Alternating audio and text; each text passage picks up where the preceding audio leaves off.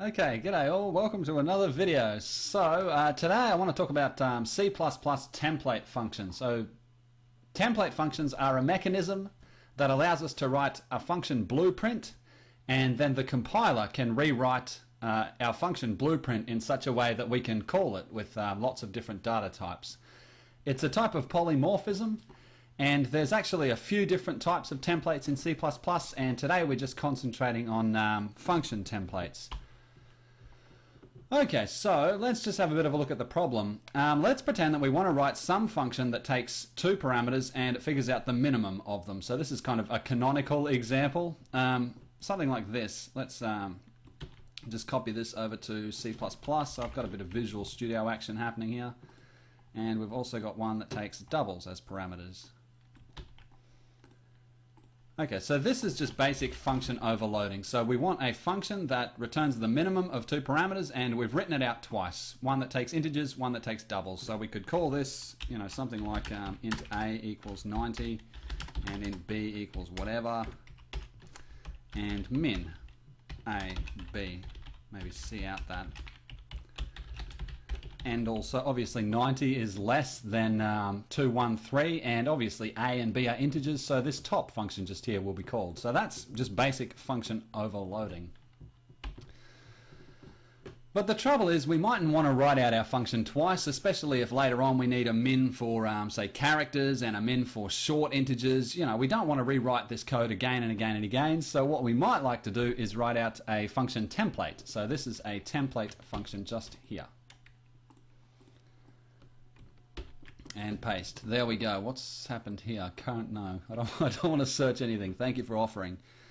Alright, this is a template function just here. So the syntax is we write template and then open our triangle brackets, and then we use a collection, a series of type names, and call them something. So I've called my type name T just here. Then we close the triangle brackets.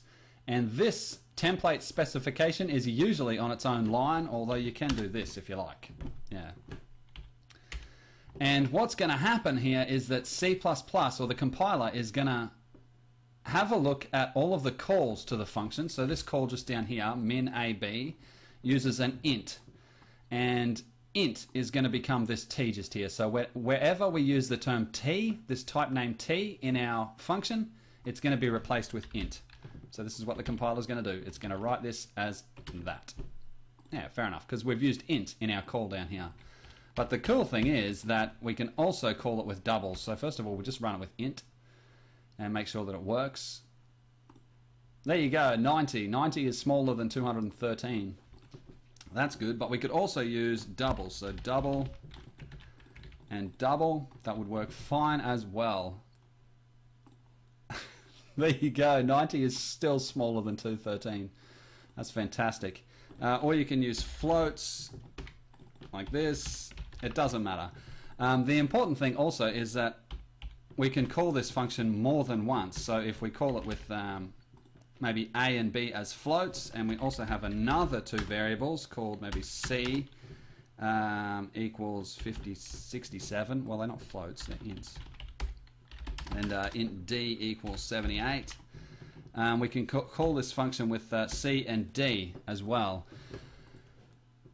And what's going to happen in this instance is the compiler is going to see that this first call to min uses floats, so it's going to write out this code just here like, like this, float, float, float, and it's going to see that we also later on call the same template function with integers, so it's also going to write out a version with int.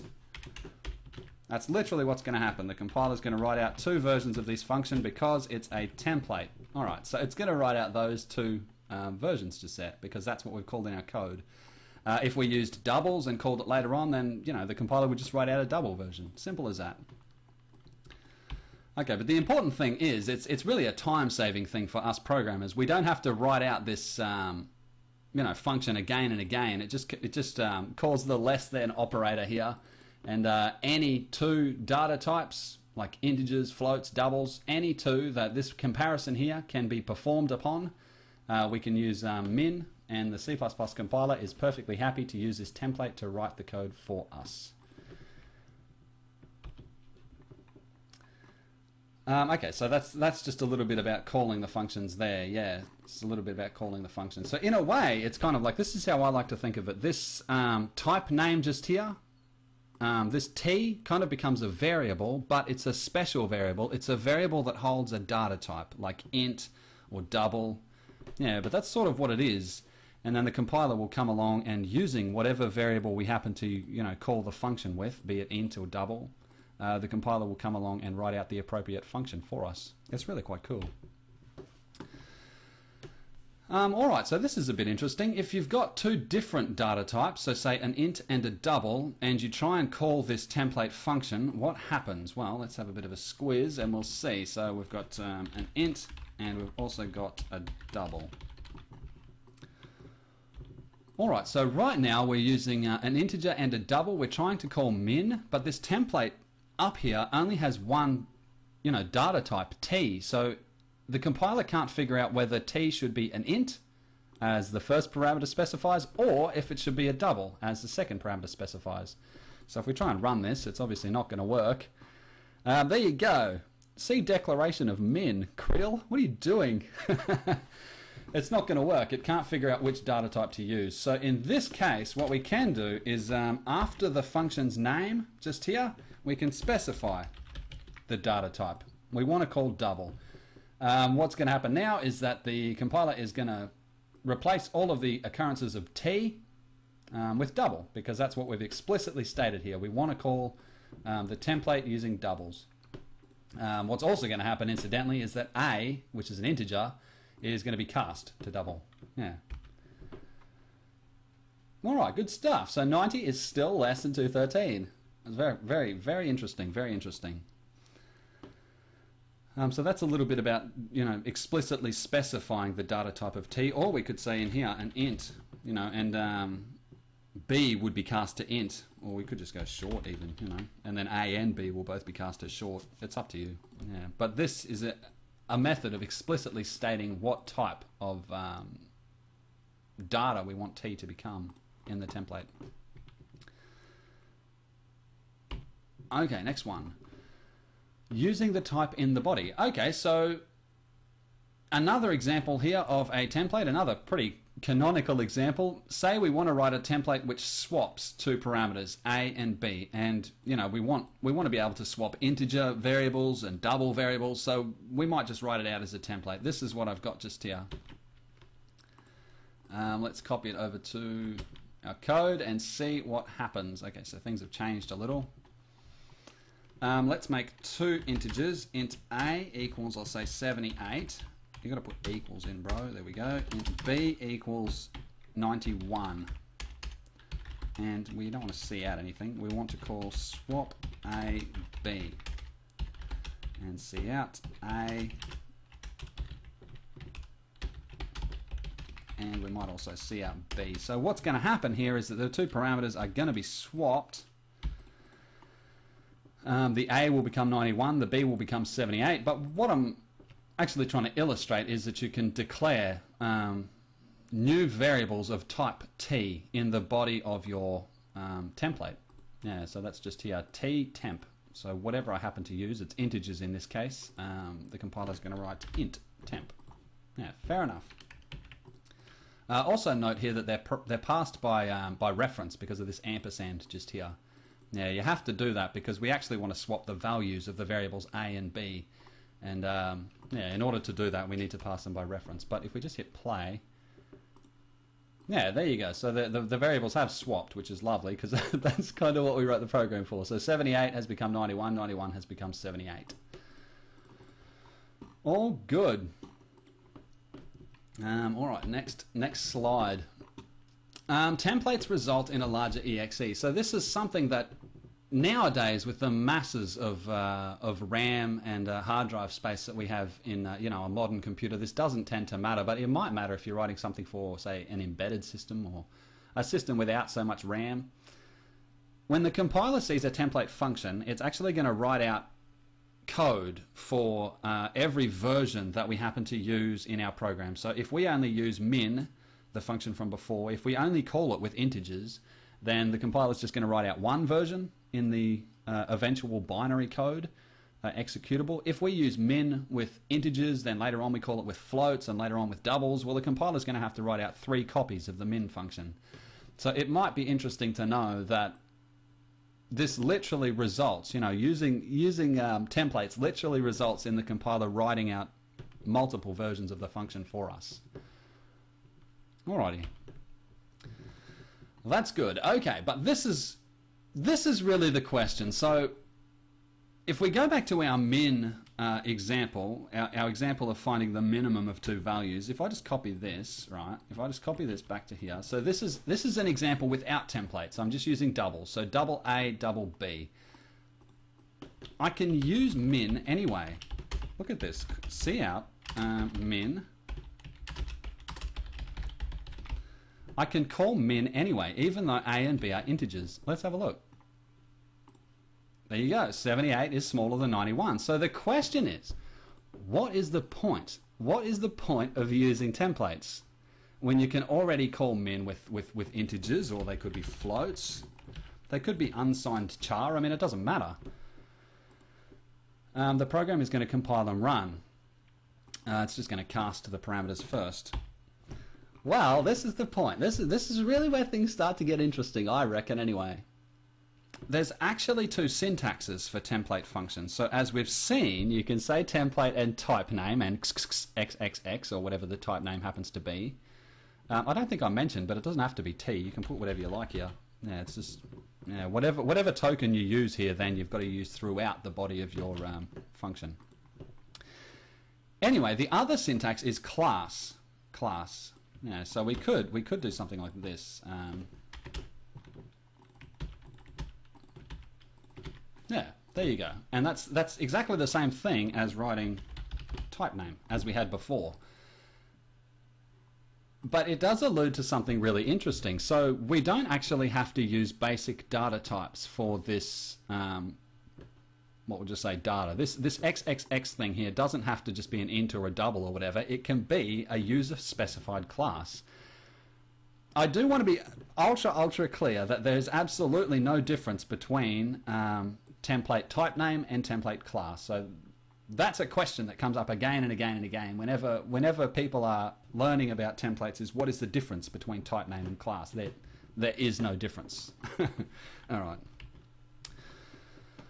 Okay, so let's just have a bit of a look at maybe using a template with the user specified class, because this is really where things get cool. So here I've started writing out a little point class, just a little 2D point class. So it's got double X and Y, little constructor, and it also defines the operator less than, which will become super important in just a moment. Let me just copy this excellent point class over to here, and I'll get rid of what we had in main, and instead in main we'll make a couple of points. I'll say point P1, and I might put it at 78x and 63.9y, and I'll make point P2. That's not a 2. That's not a 2. Point P2, I'll make it 671.3, and the y value can be 9.525.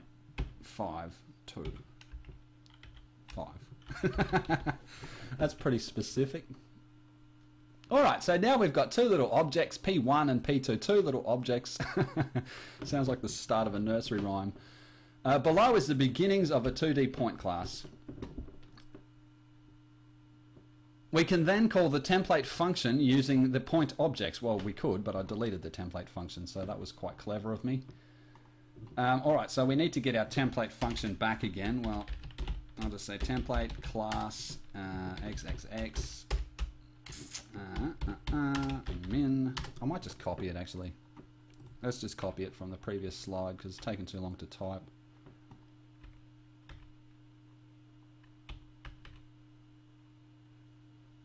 Okay, here it is here.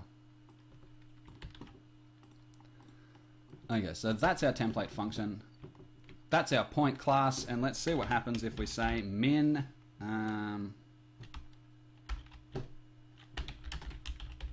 P1, P2. We'll set P3 to that, so or smaller. smaller equals P3, and then we'll see out the X and Y of smaller. They are actually private, so I might have to make them public. Okay, X and Y are private, so we'll make them public first. Make them public first, would ya? Endl. Capital Endl. I'm really about endling today. I'm really weak. Okay, so we're still calling this same template function up here, this min function, but this time we're using, instead of a normal data type, say double or char or whatever, we're using our own point class. So what we should end up with here is whichever is the smaller out of these two, which will probably be point P1, so 7863.9 should be printed out. Yeah, there you go. So P1 was the smaller. A couple of things that are important here. Number one, you don't have to use type name. You can use class if you like. Makes no difference whatsoever. T doesn't have to be a default C++ type. It can be a user-defined type, so long as any operation that you perform in the template function, the user-defined type supports. So right here in the template function, we use the less than operator.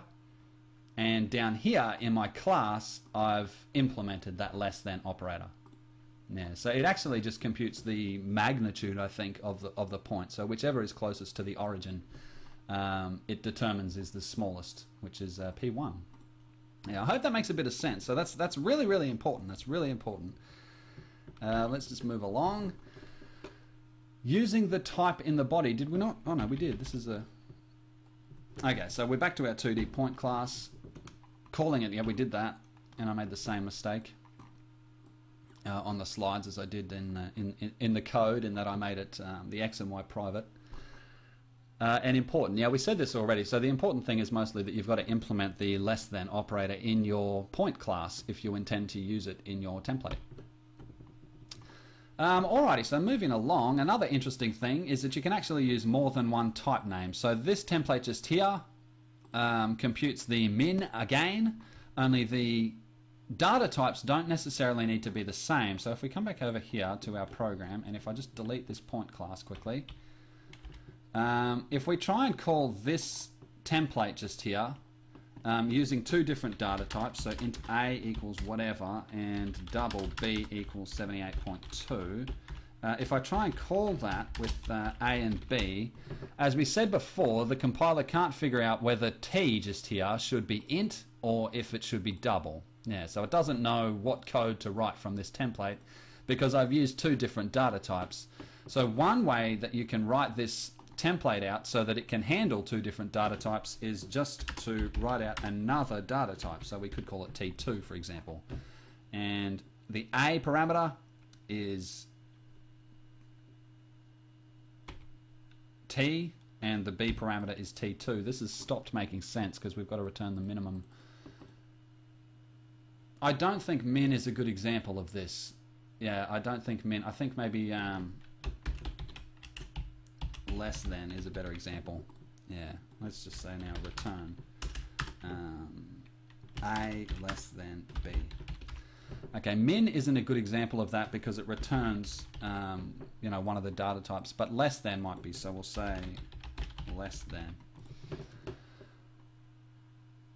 Now we can call our template function less than with two different data types, an integer and a double, and t will get assigned to integer and we'll get int a, and t2 will get assigned to double because that's the data type of the second parameter here, so t2 will just become double. I don't think this is going to print anything out. No, it didn't print anything out, but if it's the C++ that I know and love, it, you know, would record that 23 is less than 78.2. My point is you can use more than one data type. And they don't have to be the same. They could actually be the same. Yeah, but they don't have to be. Calling specifying data types. What? Oh yeah, you can specify the exact types if you've got multiple data types. So down here in less than, if we wanted to, we could say that it's an integer and a double. But C++ will figure that out just by kind of looking at them. It'll look at them a bit weird and just know what types they are.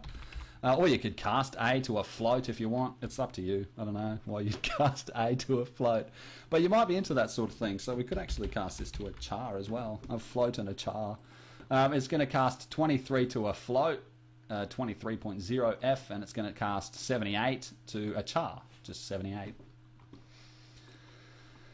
That's good.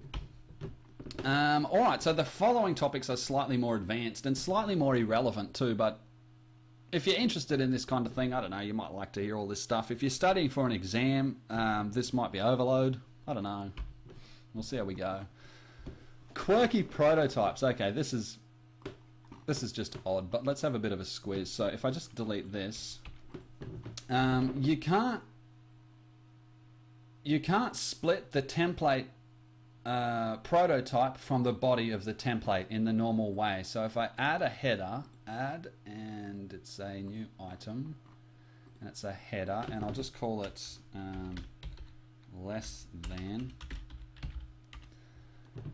and we might just pragma once, like that. So normally you'd think that what you can do is just pop this prototype just here into a header like thither, and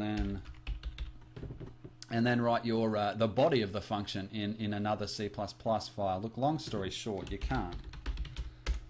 Yeah, you can't do this. But I'll just show you what you can't do so that you know not to do it. You can't, so don't even try. Oh, you can try if you want. I'm trying. I'm trying to do it right now. Okay, you'd think you could do something like that, but as I've mentioned in my brambling and ramblings, you can't. So if we just go back here and we delete this and we include our less than, let's see what sort of error we get. Less than whatever. And we hit run.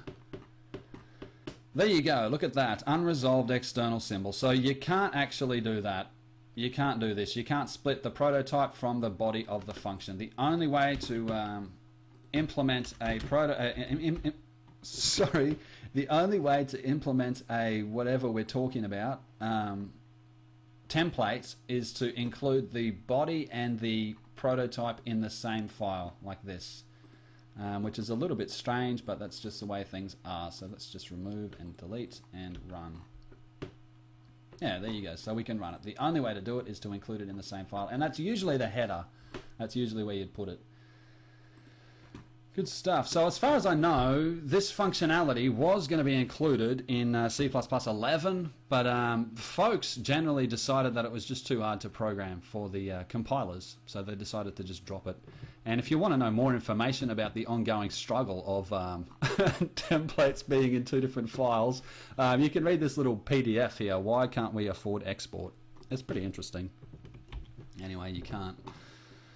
Restricting data types. Alright, so this might be interesting. Say you want to write out a template function that only takes certain data types. Well, one way that you can restrict the data type at compile time is using a static assert. So this is my example just down here. Let me just copy this and see what happens. I hope it just runs, but it probably won't. Oh, we don't need our less than file anymore, so I might just delete that. Our less than header. See you later, buddy. You were good. You performed admirably. And all and paste. Okay, so what have we got here? Well, we've got type traits. You have to include a few things. So type traits for this little call down here. We've got a min template just here as before, except before it compares A and B parameters, it checks if they are numeric with this little std is numeric static assert. And if they're not numeric,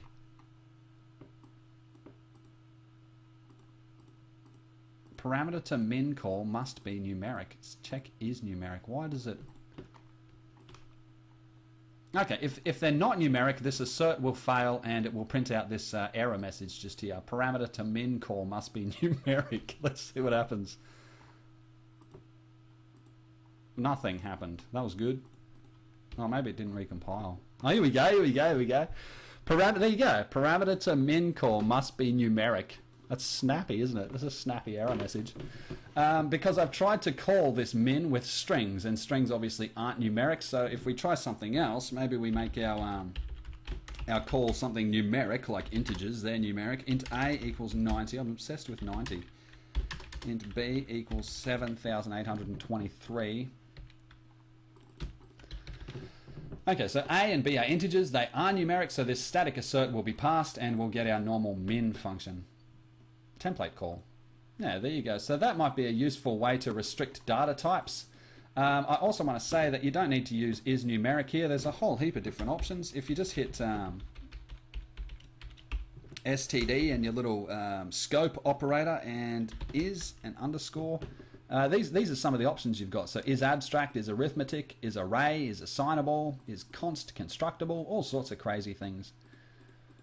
The syntax changes for some reason. So is numeric is an underscore and then like an is and numeric. I don't know why.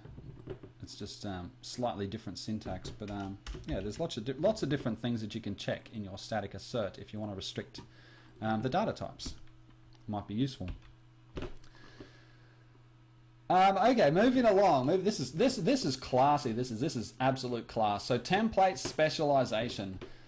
We can add extra functions for special cases. So for instance, if you want a generic function for all data types except for characters, then yeah, you can write a specialization for characters. So you might decide that it doesn't make sense to compare the character 9 with the character ampersand, and you know, rightly so, it doesn't really. I mean, you can compare the ASCII, but what does that mean?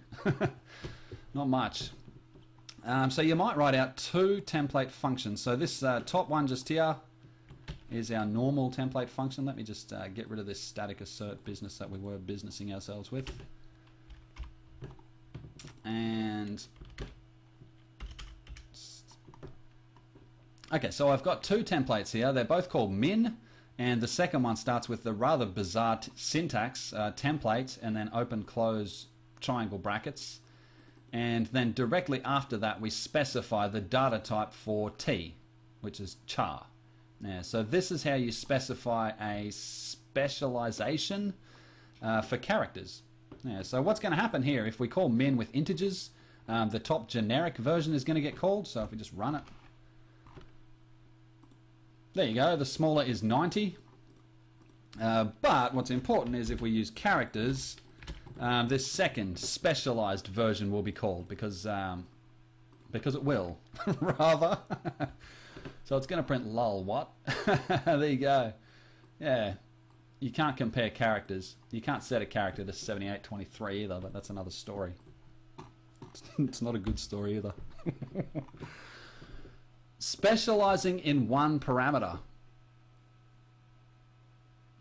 What's this on about? What is this on about? Okay, so you can make a specialized function that specializes in one parameter but not the other. Okay, so this is if you've got a template that has multiple parameter types, so type name T and type name G. Let me just, there, might make things easier to read. We can write a specialized version of this template that specializes in the first parameter but not the second, and this would be how we do it down here. This is actually just overriding the template more than anything. Yeah, but let's have a look. So let's have a look at a bit of an example and see how it works. Okay, so if we use any first parameter that's not a character, so say an integer for our first parameter A and a character or a double or whatever for the second parameter, this first template is going to be called. Yeah, so it's going to get T is an int and G just here, type is a double. It's just going to replace all those. You know, the compiler is going to be right as rain calling the first generic function. But if our A parameter, this first parameter just here, is a character, then it matches this one just here. Yeah, it matches this one. So the A being a character will result in too long, did not read Roffle. Let's have a look. Yeah, there you go. There you go. And if we do anything else, so say int and a char, even an integer and a char, I mean, it doesn't matter if the second parameter is a character. The second parameter is just going to get put in G just here. And if the first is not a char, then we should be right. It'll call the generic function. Oh, there you go. There you go. So it's saying negative 133 is smaller than 90. So obviously when 7823 gets stored in this B character just here, it wraps around and does some really amazing things. I don't really remember what my point in this slide was. So it was just to say that you can specialize in one parameter but not the other. Okay, so this is an interesting little trick. So a smallish trick to test if two parameters are the same. Okay, let's just copy and paste. This is a miracle that it works, really. But it does work, so it's quite interesting. Alright, I've got two templates here with the same name, and it's called same. And the objective of the templates is to decide if the parameters used to call the template function are the same type or not.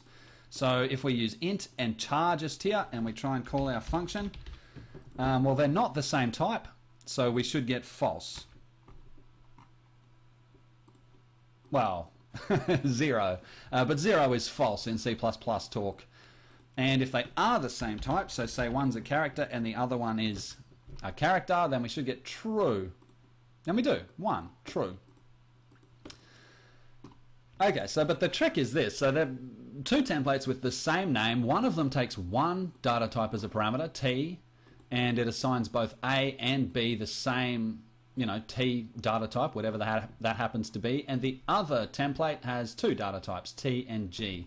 So what's amazing, really, and I don't know how they did this. The people that program compilers are, they're smart chaps.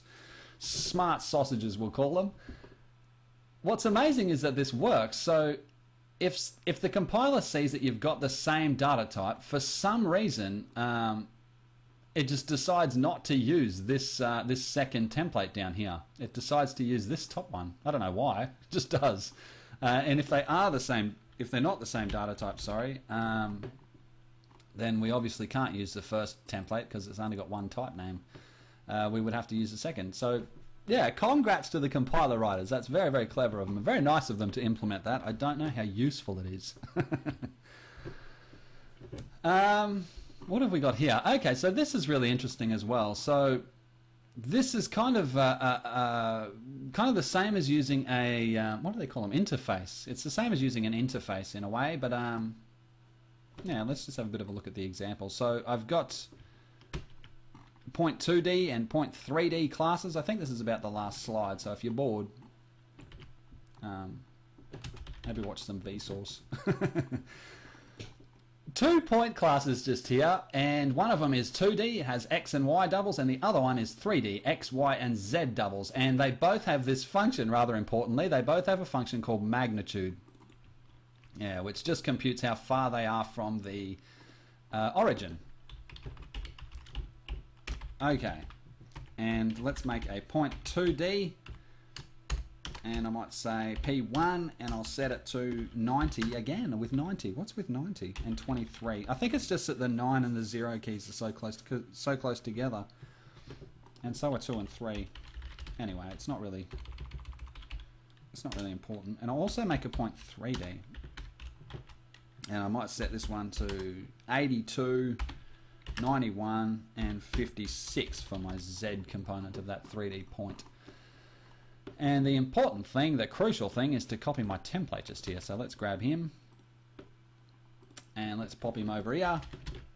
There he is, right as rain. Okay, now we've got this template function just here that takes two different values, T and P, so whatever they happen to be. In our example, they're going to be our points. So T will be P1, or the data type of P1, which happens to be a .2D, and the P type just here will be .3D. Yeah, so even though A and B are different data types, and there's no, there's no inheritance going on here, we can still call A's magnitude and compare it to B's magnitude. So let's just run this and see what happens. I don't know what we'll get. Oh well, we don't get anything, do we?